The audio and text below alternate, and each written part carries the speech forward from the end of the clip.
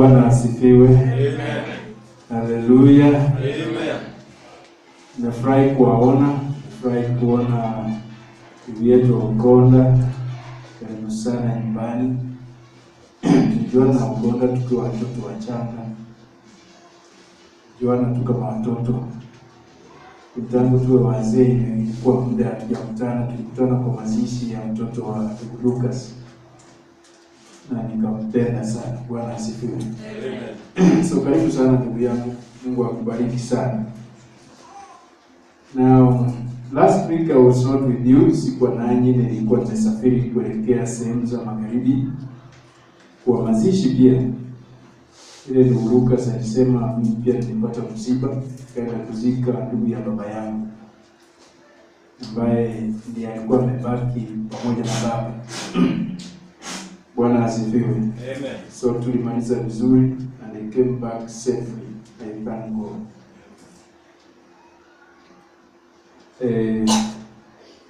Maybe after my testimony I'll sit down and welcome the speaker today. So I want to say this.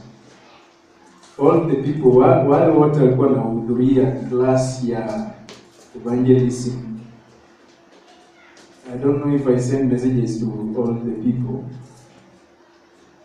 I don't know if there's anyone who received my message.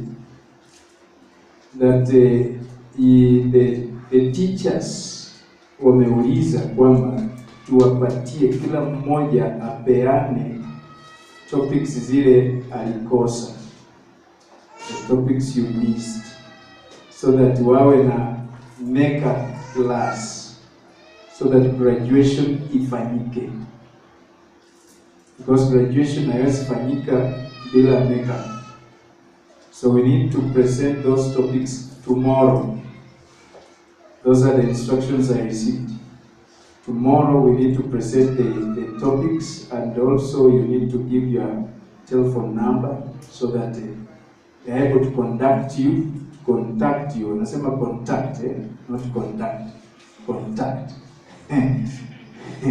They're able to contact you and organize with you when you can be available, so that they can come. So I hope I'm going to be given today, so that nitume John kesho mbele.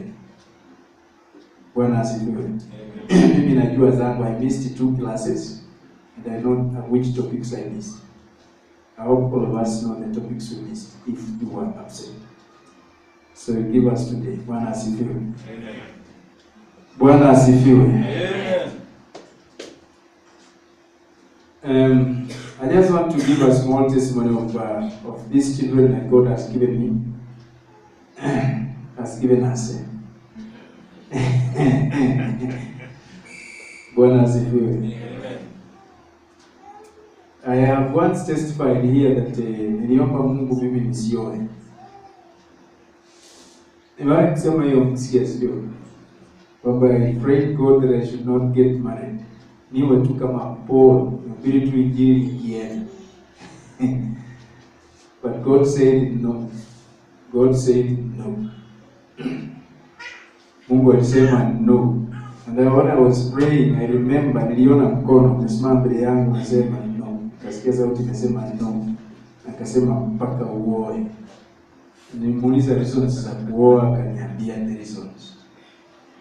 Reasons zingine ni very personal, siwezi kuambia.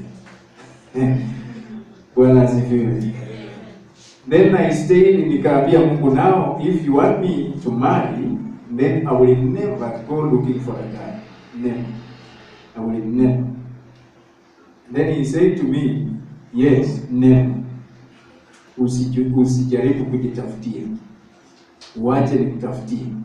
Lakini ukijitafutia, utajuta. That's what he said to me. So, I never bothered in my life with girls. Hata ukiuliza wazazi wangu watakwambia hakuna siku waliona nikileta msichana nyumbani. Ati girlfriend. Never. Vijana wenzangu walifanya hivyo. Mpaka wazazi wanajua hapa nina ndume. Mimi nilijulikana msichana. Hata mama yangu alikuwa na confess, anasema kwamba mimi si kuzaa wavulana, nilizaa wasichana. Mimi nilikuwa mmoja wao, nilikuwa msichana. Bwana asifiwe. Sometimes kabla age nilikuwa namuuliza, yaani ulikuwa unanihesabu mimi sichana. So anacheka tu. Because they never saw me nikifanya vitu vya wavulana wanafanya. Nilikuwa tu kama mti ulionyooka hivi, straight, Bwana asifiwe. Then it reached a time God spoke to me, said, now it's time. I want to get you a girl. It's a long story. But eventually he gave me a girl, the name Grace. And I proceeded to her the message as God had given to me. And I told her, I'm not telling you to say yes. I'm asking you to go and pray. And after much prayer, confirmations came through other brothers. Okaleta confirmations. And she also confirmed because she was very prayerful then. I don't know if she's still prayerful today. But then she was so prayerful. And God could speak to her. So she confirmed. Then after that, it took 7 years to get married. Can you imagine? It took 7 years to get married. And when the 7th year came, heaven spoke. Heaven spoke and said, now it's time you get married. God never forgets what he does. He never forgets. So heaven spoke after the 7th year. Tulikuwa tumepitia katika hurdles nyingi from brethren through whom God confirmed. But vita vikaanza tena vikali sana. So it took 7 years to get married. And the 7th year the Lord spoke from heaven. So it's time to get married now. Then I asked God, how am I going to get married? You know, I got so many advices. Even my own father alikuwa ameniambia, chukua tu msichana na ukae nyuma ya kanisa. Alafu baadaye uite mchungaji aje kuombea. Alafu endelee na kuhubiri.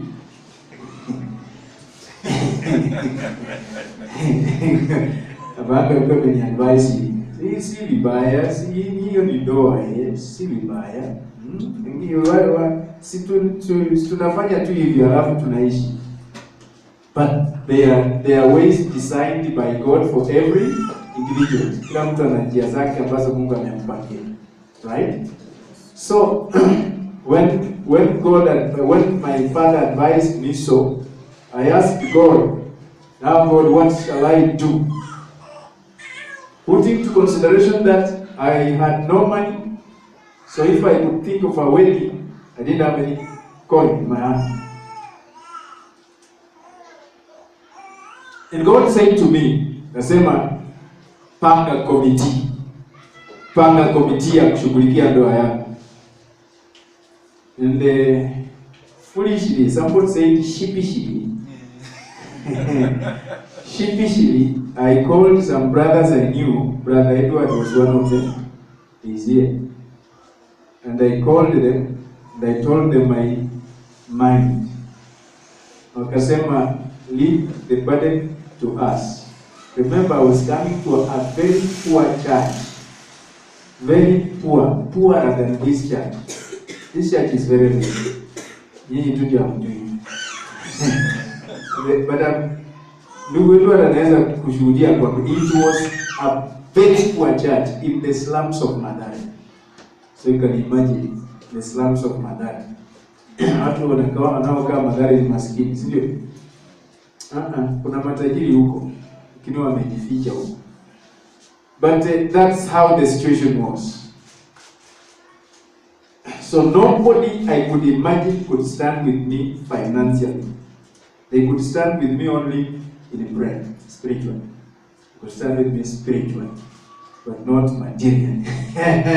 You know, there are times when you need to stand with somebody materially.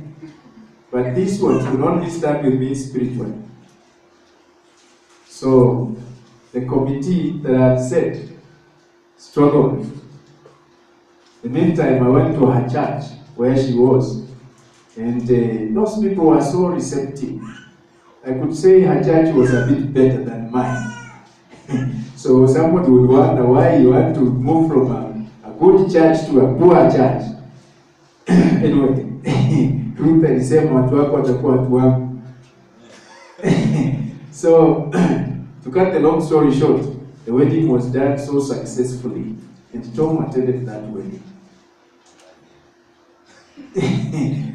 I saw just a very tall man standing next to me saying, "Next year is me."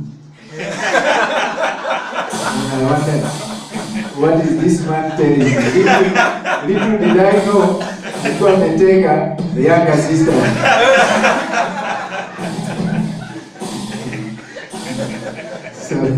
So what happened? The following year, niliimba kwa harusi ya Tom mpaka mate ikaisha.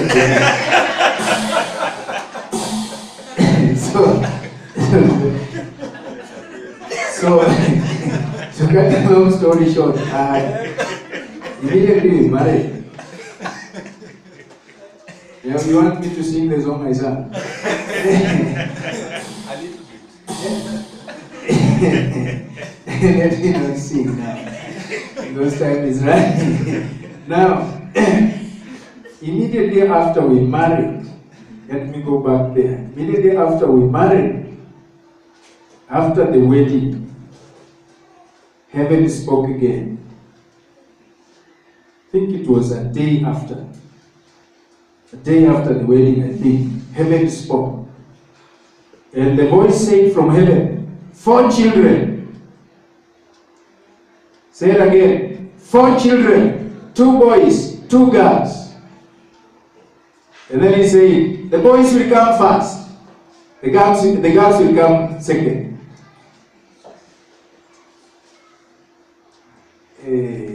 Ashangaa sana, nikaona hawa watoto wanne ni wengi sana. My intention was just about 2, that's enough. Just 2 enough.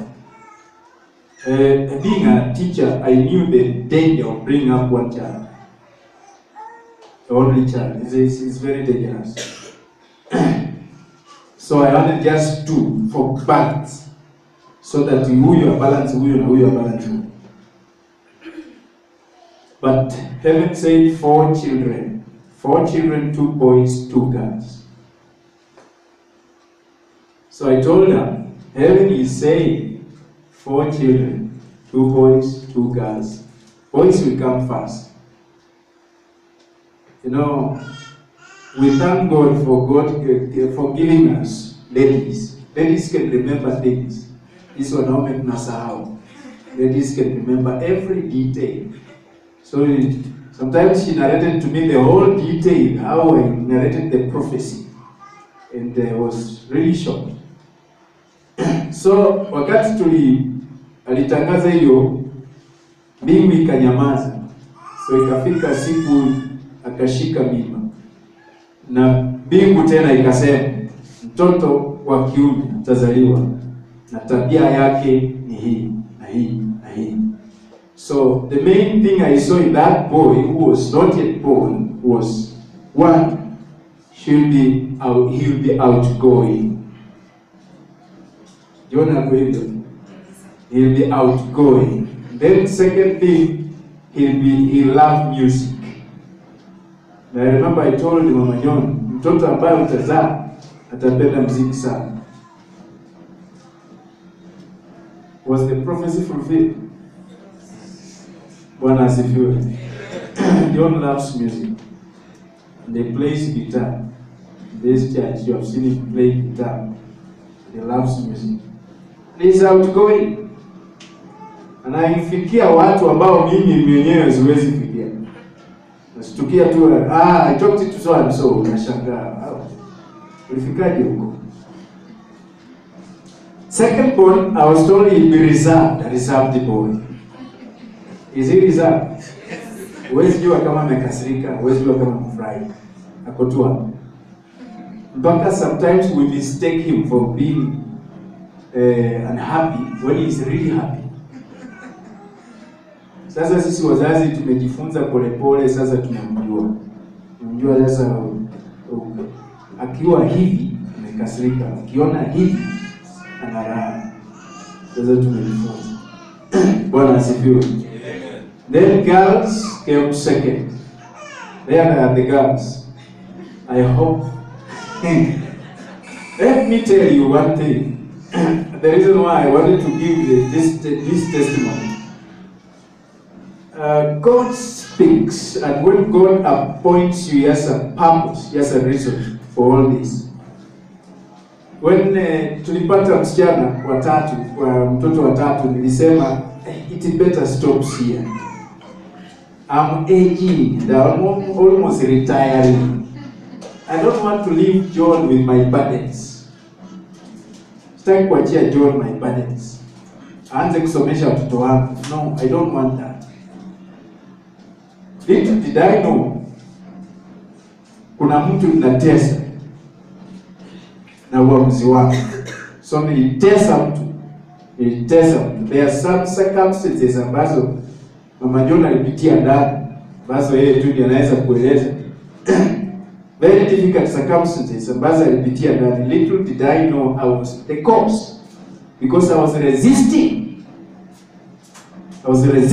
the fourth child. So until again heaven spoke to me and reminded me that prophecy, then I had to repent my sins and ask God for forgiveness. Then it was fulfilled. So I hope God is now satisfied. Bwana asifiwe.